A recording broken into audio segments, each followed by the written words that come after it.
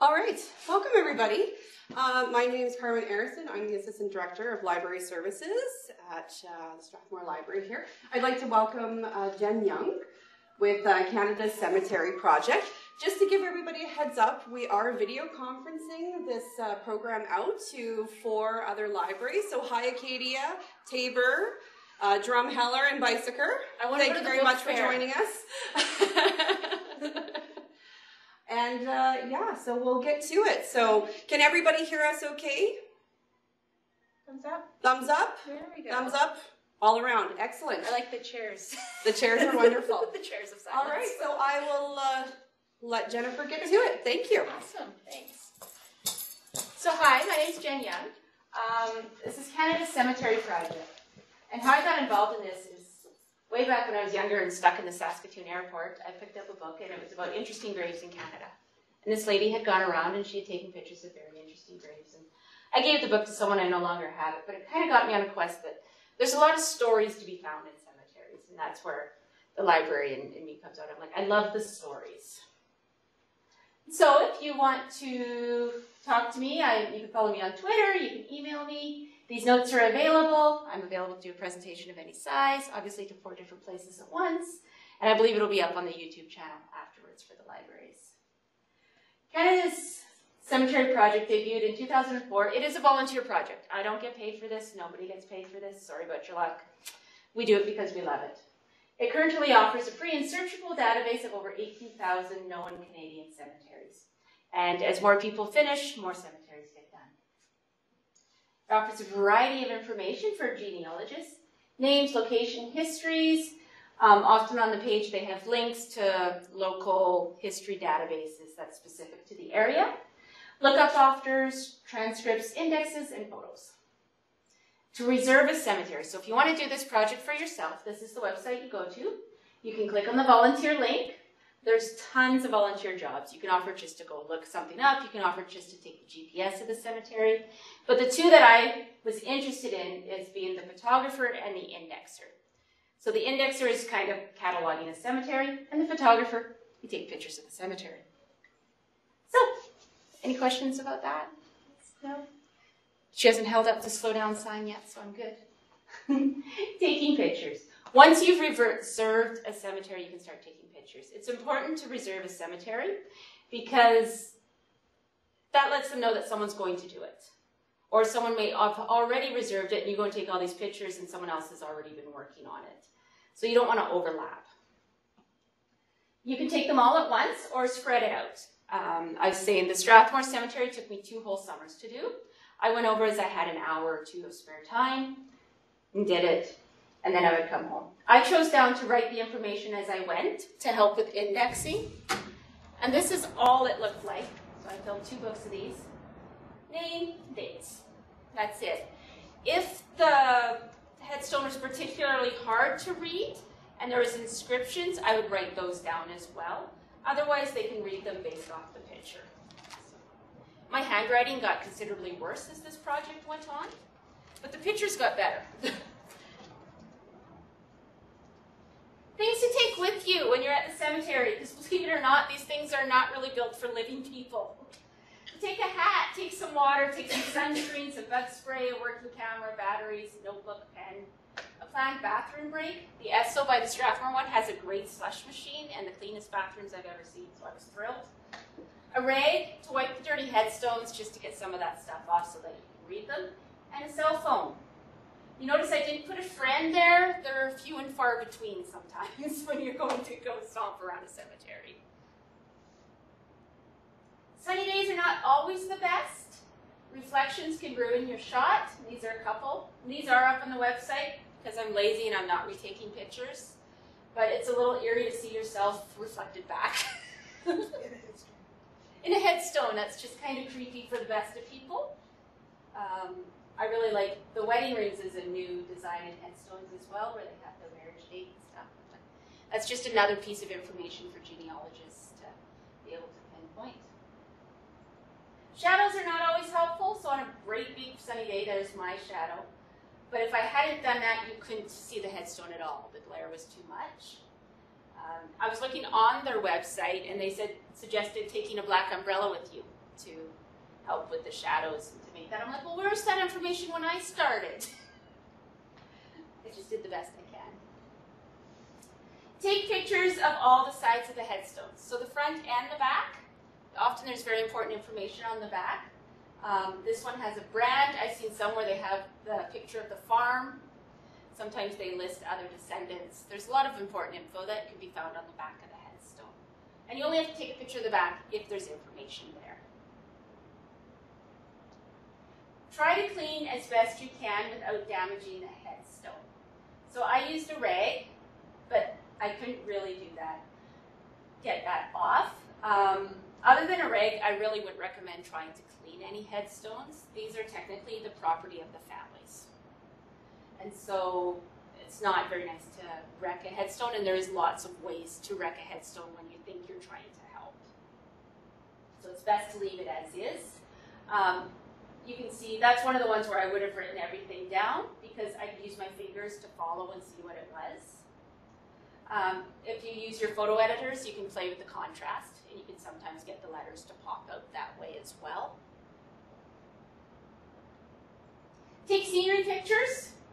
Lots of beautiful pictures and signs, tree dedications. These are the Legion stones in the Field of Honor. That's my car. There's my water bottle. Nice. This is another cemetery I did. It's the Fern Cemetery out in Saskatchewan. And this is just a picture, and that's the history of the cemetery, which is great that it's right there for people to see. Oh, it's really good on the big screen. On my little computer, I can't even read that. And that's the Fern Cemetery. You can see why that took me an afternoon.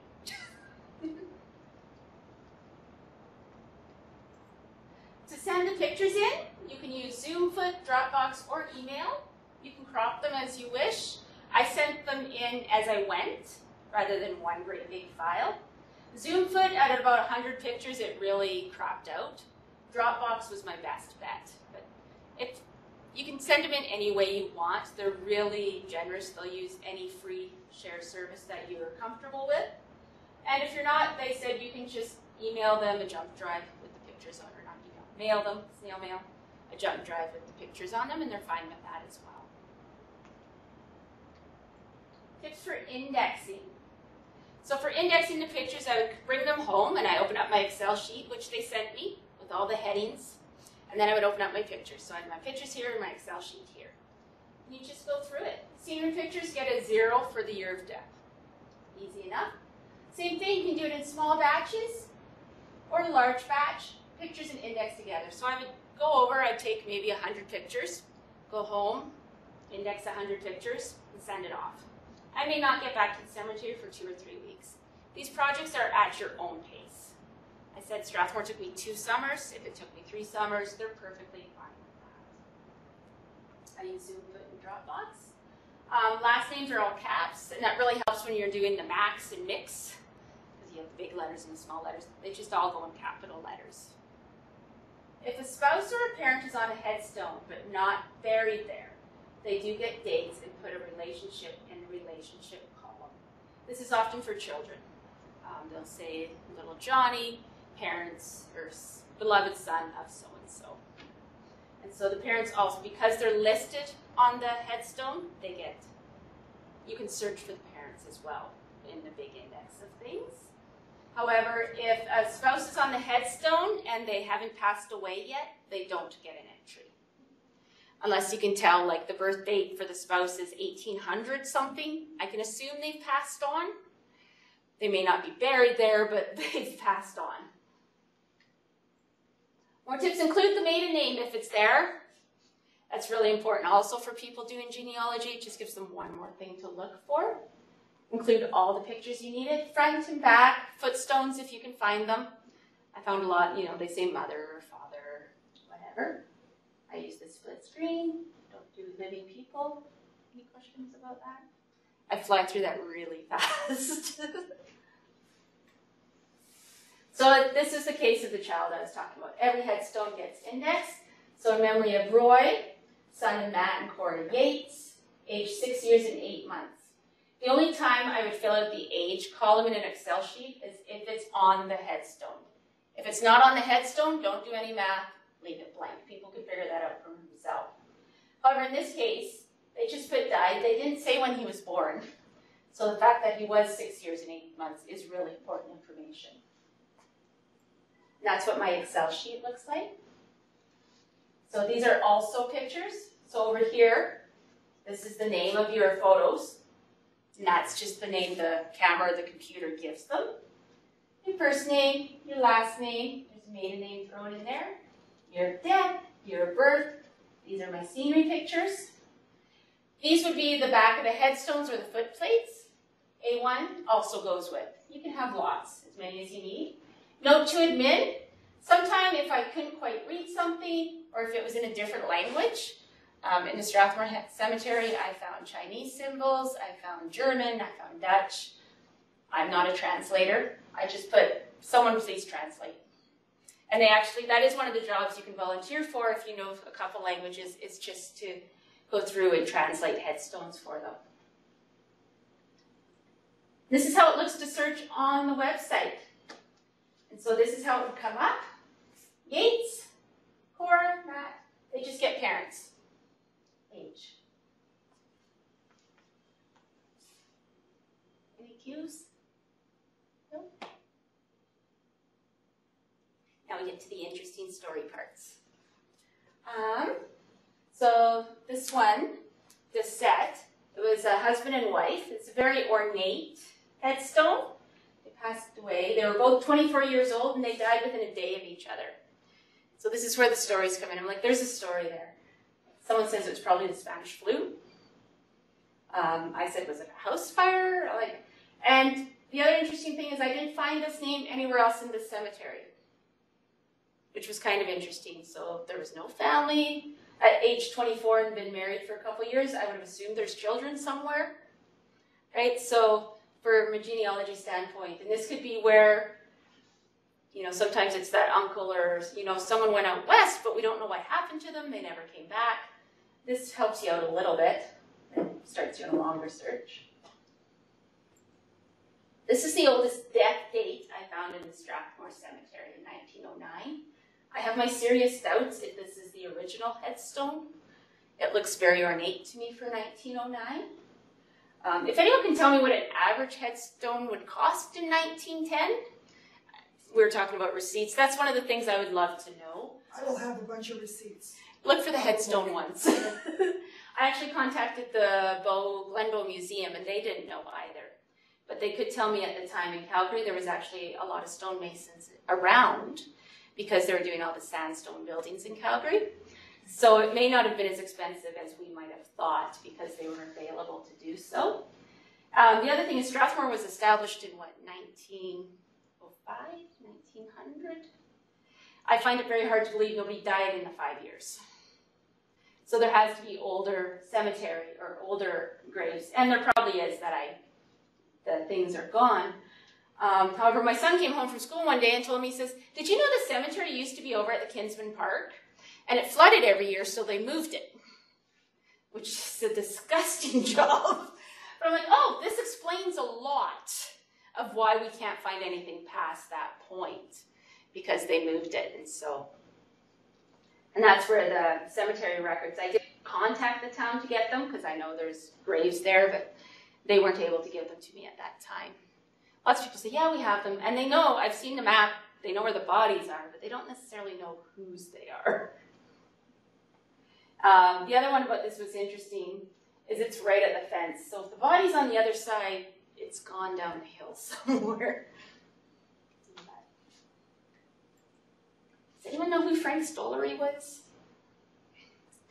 So this was quite intriguing to me. It says Frank David, TV Dick.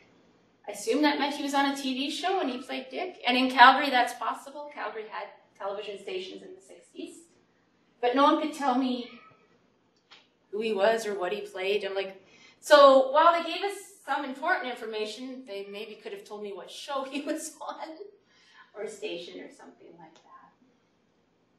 Well, you'll notice in the bottom corner, they copyright your photos for you. I didn't do that. The website did that for me, which is very nice. I don't mind if people use my pictures as long as they give me credit. Other languages, this is the, I'm assuming Chinese writing, could be Japanese writing too. As I was photographing these ones, I'm like, oh, this is an odd name, and the names were Tashishi and Nasi. The other names were just as difficult, but obviously they just didn't translate well. And so it wasn't until I saw this one, I'm like, oh, it all makes sense now that these were obviously Oriental people, and the names did not translate into English well at all. Headstones have come a long way. It used to just be a nice box. You can get anything you want on it. And so, you know, what's the names and dates, but it also tells us some important information about the people buried there. Other than being incredibly young over here, obviously a hockey player, cats, artists, painter, Leaks Construction cat there. I don't think I like any brand of truck this much. Like, that's a little much for me, but okay. Many cemeteries do have, they give you a year to put your headstone up, and it's required to put up. However, it's not enforced. I noticed in the Strathmore, I came across a lot of the funeral home tags there, and some of them were from like 2010. I'm like, no one's bothered to put up a headstone yet. And maybe they're waiting. You know, these are for the family, and some families don't feel the need, which is perfectly acceptable too. You can have pictures of your house and stuff. I really like this one, obviously pharmacy, Legion members, and there again is the plaques. You'll find a lot of husband and wife. It used to be someone would die first and you would put the name on for the spouse and the beginning date. And it was just the end date that had to be filled in later because it was considered too expensive to do it all at once. I'm not fond of that, just pay the money. It's cheaper than it once was, it's a much easier process. But the idea of going to the cemetery and finding my name on a headstone is just a little too creepy for me. But some people, that's how they do it, and that's how it's been done. We were talking about the marrieds. I really like the wedding rings. Married October 11th. You know, you can get some nice stuff there. So you can see that one. I should have cropped this one a little better. But you can see dash hounds. There's a picture of a truck over there. It's really, the sky's the limit of what you want to do with the headstone nowadays. Example of a military headstone. Now, this is where I'm unsure, but I believe these are paid for by the military or some service. They all look the same. And it's not until I got into the higher, more recent dates that you would find a couple like this buried together. It used to be, if the husband was in the military, he'd be buried in the Field of Honor and the Legion Stones, and the wife would actually be in a different part of the cemetery. And so now that they relaxed the rules to allow, even if she wasn't a member of the military, that the wife or husband could be buried with the wife. Jen? Yes. With a lot of the military ones too, there is a website, I can't remember what it is off the top of my head, in this book somewhere. You can look up the military insignias, the military abbreviations, and it will tell you what they served, where they served, etc. Oh, that's cool. Yeah. And, you know, the ranks. Now, to someone who's in the military, this probably does make a lot of sense to them. To me, I'm like, okay. I've heard of Wrens, you know, in the Royal Air Force. But SL, I'm assuming, is a second lieutenant, but I could be wrong. There's lists of them. Yeah. And then each branch has their own. It's great. It is important when you take pictures to look outside the cemetery. This one was actually found outside the fence in Strathmore. You may know Strathmore has extended it, but what you may not notice right away is that they've left about a 7-foot buffer zone between where the fence ended and where they're putting the new one. And that's because often people, especially back in the day, would be buried outside the fence, either for religious reasons or they couldn't afford to be buried in the cemetery, and so they were buried outside the fence. I could find no name or date or anything on this headstone, and yet to me it was obviously a grave and a headstone, but very ornate to be outside the fence. So if anyone knows who that is, and to make corrections, if you do know, you can go onto the website, you can click on this picture, and you can say, you know, there's a link there where you can submit corrections and other information, which is kind of nice. So the project's never really done as people keep adding their own information. You can have color on the headstone, which is kind of cool. This one's from 1998, and those colors are still very vibrant. So you can get as creative as you want.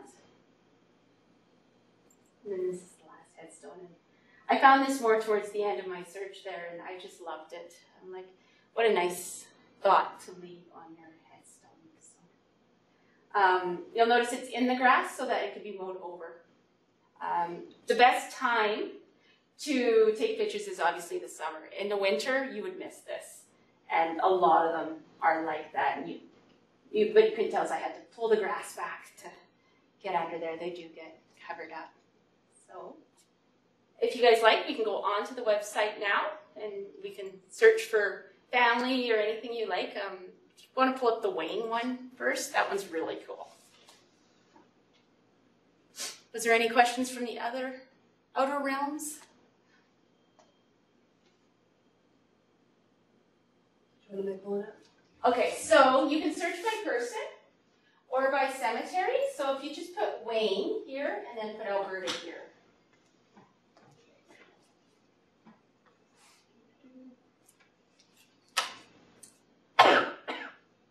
Oh, my internet's not working. Did you time out? No, it's got a... Oh, hang on. Let's see.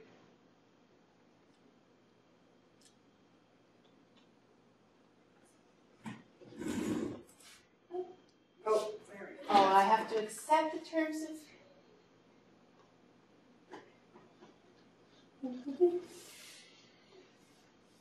It's CanadaGenWeb.org, right? Yeah. If you just Google Canada's Cemetery Project, it will come up. Oh. Sorry, I'm running too.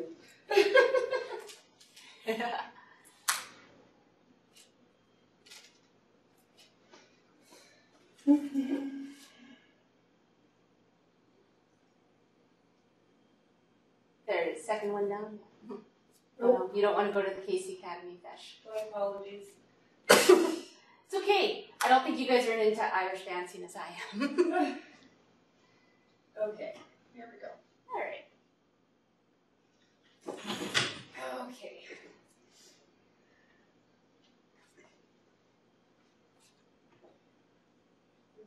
Search. Okay.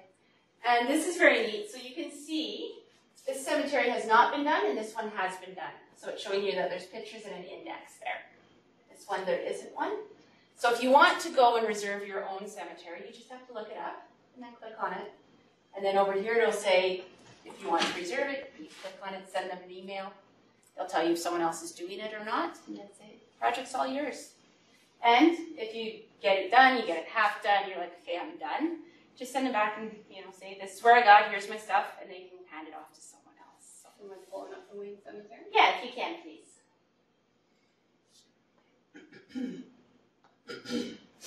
What I liked about this, if you can scroll down, it's nice that you can see the map. They put in that description right off the bat of where the cemetery is, right, all important information. Most people have been to Wayne, Alberta. It's got a hotel. And so unreadable ones are the actual graves, but if you just click on any of these actually, and it's just a plaque that they've taken a picture of. But what this has done is it's made it searchable. So when you go back, you could search all of Canada for the last name Adams, and George will come up. Okay. That's all the people who are buried in Wayne. Whoops. Oh, we don't need to print it.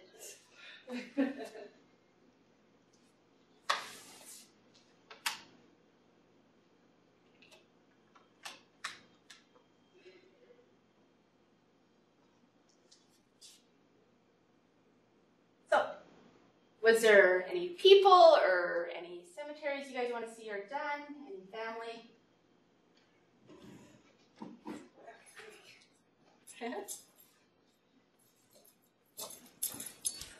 Do we have any questions from everybody? Anybody video conferencing in? Who wants to ask Jen a question? No, we're good? Okay. So assuming you have a birthplace or where your relatives resided, Yeah. how do you find the closest cemetery to that place where everything's been changed? I would search. So if you have the name, and we can go back, I would search by the name and by a province. So just click on the search button up at the top again. So find a person. So, yeah, obviously I was searching the wrong spot. Can you tell? Oh, we can do surname up for, and I bet you there's some. You can do all in Canada. Let's see, we might get a lot. You might get none. It depends if their cemeteries have been done. 3 pages of them.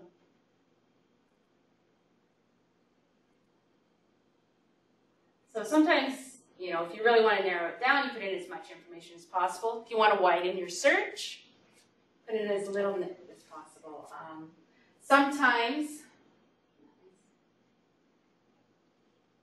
see now that's her maiden name, but it still came up because it was indexed properly. Sometimes last names, spellings have changed, especially. And so it's important to look for all versions of the name, or, you know, look for half the name if it's the last half that kind of gets fuzzy, and you try and get more hits that way. Oh, if you just want to click on the volunteer button, I can show you guys how to volunteer.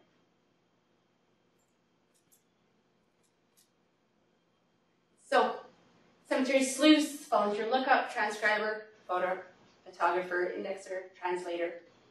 Lookup, so that's just, you don't want to go take pictures of the cemetery, but you're like, you know what, it's right by the house. If anyone wants me to go look for a headstone, I'm willing to go do that. You know, so sometimes you might get 4 requests a summer, you might go 10 years without a request at all. So, yeah, I'm not quite sure what a lookup volunteer is, we can maybe click on that. Same thing, cemetery sleuth, that's finding the information about the cemeteries, all that sort of stuff.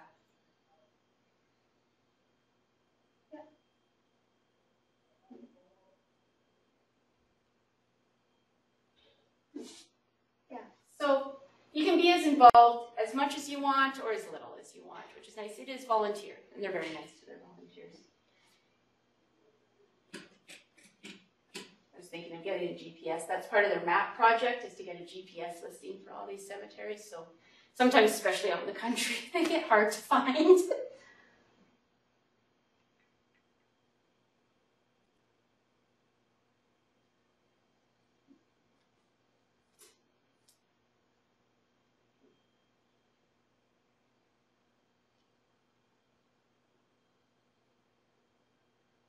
So this is what you've done, is indexer and photographer. Yeah, exactly. So that's what I did. I just found it easier, because I was already at the cemetery taking the pictures and writing down the information, to index them myself. It didn't seem, you know, I could pass that off to someone else, but like, I can do it. It's not a problem. But if you don't want to do that, just take the pictures and pass them off to someone else, and someone else will do it, but they won't get up as fast. The nice part is, as I got done, the sections, they put it up right away. So, you know, what I got done in the first summer, they had up the first summer, and then what I got done in the second summer, they had up on the second summer. Jen, can you talk about the difference between this website, we were talking about this earlier, and the Find a Grave? The Find a Grave website, right? And if you go to the home page, sometimes it tells you there. The Find a Grave website has been, this website has taken over Find a Grave website. Find a Grave website didn't necessarily have the whole cemetery, but as people were doing lookups, they would put it up. So it's just, And right now they're in the backlog of Find a Grave, trying to get it all transferred over to this server.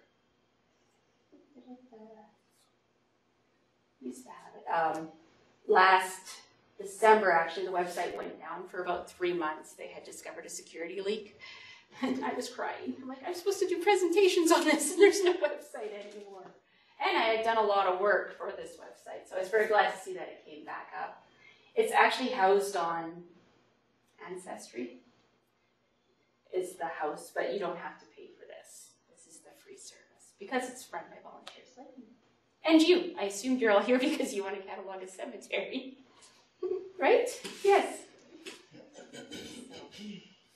So can we assume that the Find a Grave website essentially will be... It will be defunct. Yeah. Yeah, it will eventually go. The gentleman who used to run that is retired. Okay. Gotcha. And so he's like, I'm kind of done. I'm like, fair enough. Now, the Find a Grave website, wasn't it more also into, like, international? Yes. I haven't really played with that one per se. And this is strictly more Canada. This is all Canadian. I would be surprised if other countries don't have something like this. Okay. But back when I read that book, this is what I envisioned. And I'm like, oh, I don't know how to make a website. So I was very thrilled to see the website's already made. I just have to submit my stuff and they put it up and it's like magic. That works for me.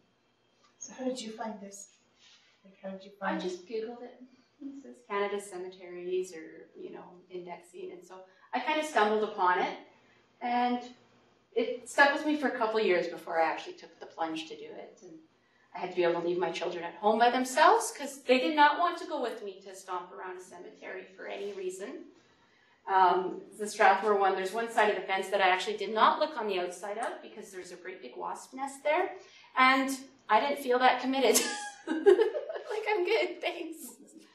That was my limit. There was the line. Not doing it, so. So if you click on provinces and territories, you can search by, provinces, obviously territories. Updates, they also have a Facebook page you can like, and they often give you updates on what cemeteries have been added recently, which is kind of nice. Follow us on Facebook. And sometimes the others, the gentleman who was cleaning all the headstones in Drumheller came up on this. So you get, there was a cemetery in Ontario, there was a court case because they were trying to close the cemetery and various things like that. So, yeah, log into Facebook. Yeah, please don't log me into Facebook. But they are on Facebook so that you can see them. So which cemetery were you thinking of doing? maybe one in New Brunswick? I don't know the name of it though. Yeah. The Galician one's one I'm itching to get in because there's a police cemetery there, which would be very cool to do. So you want to get a grant, go spend the summer in Beach Plan trip. Yeah, something like that. Oh, that would be great. And there would obviously be older. Yeah, they've got a lot of really old ones. Yeah. Yeah, the headstones out here, sometimes they're just bricks at a time, so they're kind of lost now, so it's important to get the information. Nothing. The chairs of silence over there, they're pretty, but... The Wayne Cemetery, Yes. everyone that was listed there, I don't know anything about Wayne, but like, was there anyone buried there after the 1940s then? No. So Wayne is a ghost town. They have the Last Chance saloons there. It's by Drumheller, so it was a mining town.